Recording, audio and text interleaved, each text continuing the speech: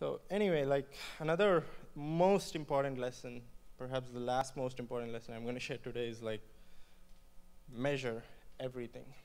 Everything, anything that you can measure as a business should be measured today. Uh, Early on, like we just didn't have any measurement. Like we went to investors and like, hey, we need some money, and like, hey, how's your platform growing? How's your product doing? How many minutes they're on your site? What do people do on Pinterest? And we're like, we don't know. We just don't know. So today we like measure everything, like every. Yeah, like so. What we do is like we buffer all the events into like one big chunk, and then we compress them, and then ship it every 90 seconds, 60 seconds, and stuff. I mean that's today, but like if, when you're building like a brand new company, you can't do that. Like that's going to be like, you don't need scrolling data and all, right? Like if you're big enough, like Google, or something like Pinterest, decent size, you want to know like why is the user clicking the third link and not the first one? That would be like the input to the search team, like, hey, I think the algorithm is bad or something, we need to like get this link to the top. So data like that is super valuable at the site, but initially I would say like measure every interaction, like, hey, they clicked on this pen, they searched. And you built your own technology to do that? Yeah, yeah, yep. Pretty much we wrote an endpoint, we shipped this huge JSON blob. Every line is an interaction, like scroll, pinch, stop, click, close up, exit, close the app, background. So we like ship that. And then like we have the data team doing all the magic. I have no idea what they do, but like they just like compress all this, put it into S3, and then we have another team picking it off. They like generate huge reports. They write in LaTeX. I don't even know what LaTeX is, but like it's beautiful format. Yeah. Is this a JSON block with actions? Yep. Yep. But you chunk it up in like, you count action, action, action, and then you send it. Yes. It used to be JSON, now it's Thrift, but yeah. So that's how we measure today, but like, if I were to redo Pinterest again and like answer these investors, I would like kind of use a service like Segment or something. Like they just provide a beautiful SDK API. Just like scroll, click, exit, open the app. Just like store your data there.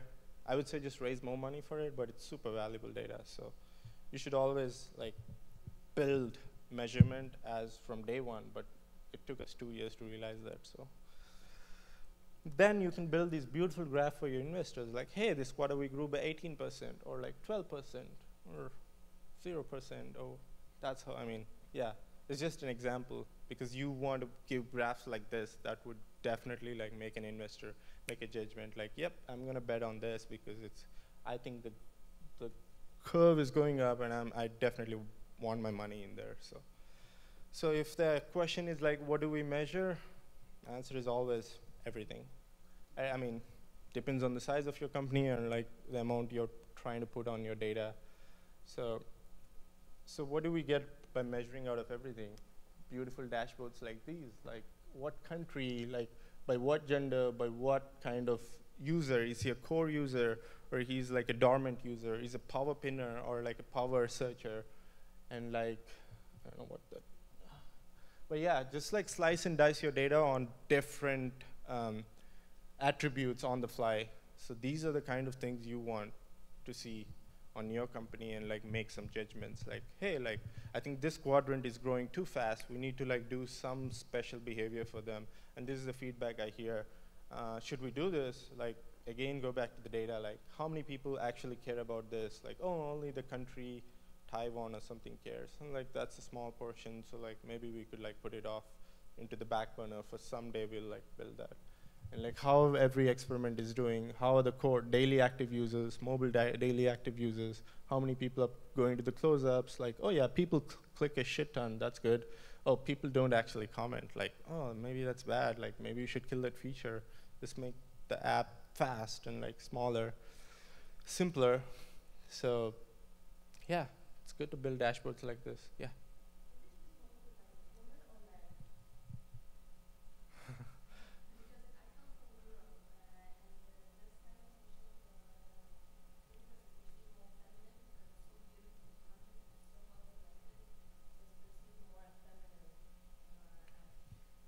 Yeah. I don't want to really answer that because you know the answer.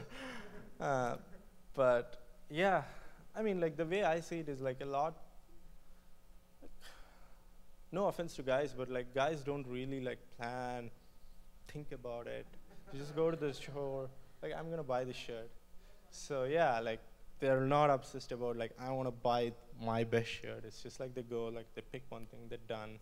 But like more, the product definitely gels more into like feminine group because they like think, obsess, and like want to make a decision. So yeah, thank you. So yeah. Following that question, I'm curious that if, because most of the comments in the front page are those with beautiful pictures and beautiful layout.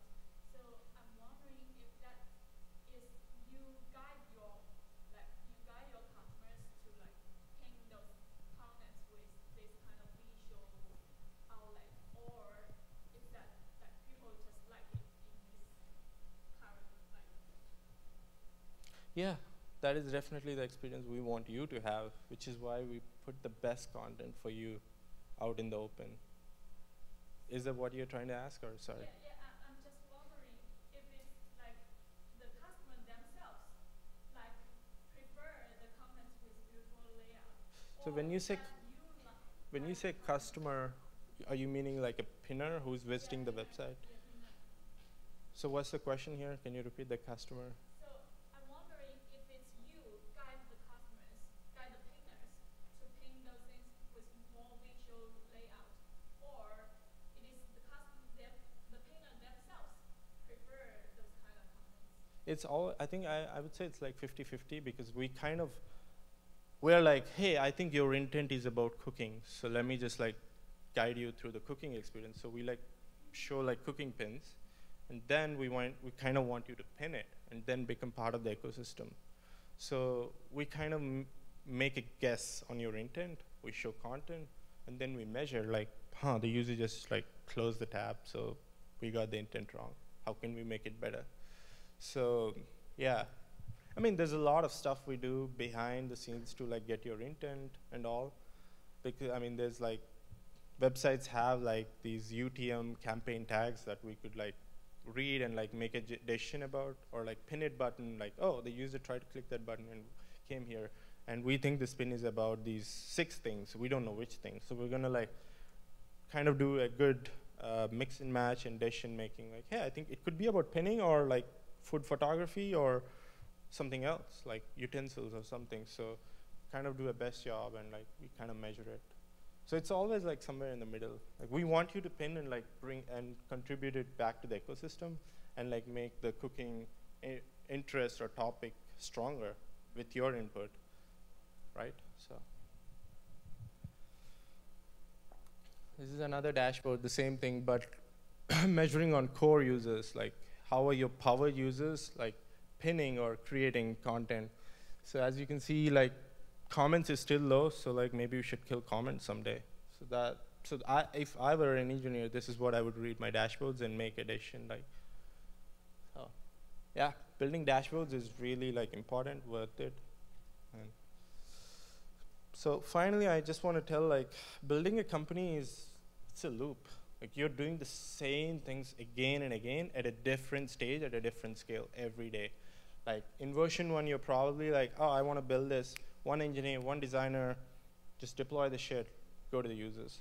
But like if you have like 100 million users and like 200 engineers and like 50 designers, it's a completely different thing. You just don't even have any say in anything. Like, hey guys, like I think the problem is this, and people are not coming back to Pinterest.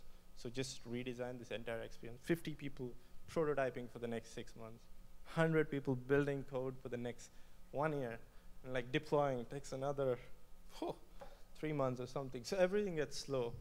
So like how it's you, like since you are the CEO, like you are the co-founder of the company, like how fast you want to like deploy, how fast you want to learn, and how fast can you do it. So this is what I think a company should like a co-founder's job is to like keep this loop running. A CEO's job is like, has my loop any loopholes? Like, is there any break in the loop? How can I fix it? Do I need to get a new guy? Is there bad blood in the team? Or is there problem, like money, or like can we throw money at the problem? And so that's something I learned by watching Ben closely every day. And it's a very interesting book that I read a while back, which I don't know if few people have read. This guy Near wrote the book called Hooked. It kind of explains every product in different things. I forgot the 4 different quadrants, but like one is investment, and what do you get out of the product, and does the user find value? If he does, it becomes a habit in their lives. And like how he explains how every successful product like Facebook or Pinterest or anything like becomes a habit over time. Like the first thing you get out of bed, some people are just like browsing Instagram or Pinterest because it's a habit for them. So I think it's an interesting read. I personally don't think you can build a product like I'm going to build a product which is going to fall in the 4 quadrants. It's the other way. You build a product and like it happens to fall in the 4. So I would say just like read it and just forget it. Yeah, I think that's it. I'm done with that. Just want to leave a quote like, the more like I'm matured, I always feel like, shit, I should have done that, should have done this.